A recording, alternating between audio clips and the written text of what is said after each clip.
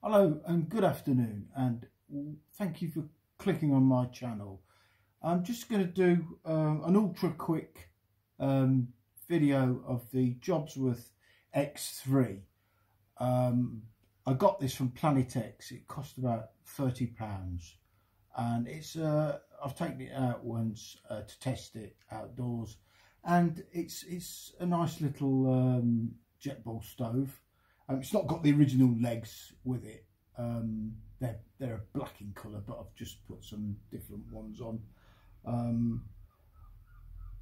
Here's the top part here with a handle that folds over. You've got the fins at the bottom there. I'll show you those.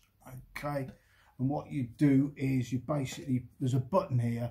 You press the button and the handle comes over like so, and clicks into place, and then it's a nice steady hold. It's got a plastic lid with a rubbery handle on, which comes off and puts it on and off nice and easy. It's 1400 millilitres, so it's quite big. It'd be quite good for boiling your brews up and doing the ration packs or dehydrating meals or anything like that. There's plenty of space in there. It also comes with an attachment that you can put on the top of the ring here, and basically you can put a fry pan on there as well if you so wish to do so.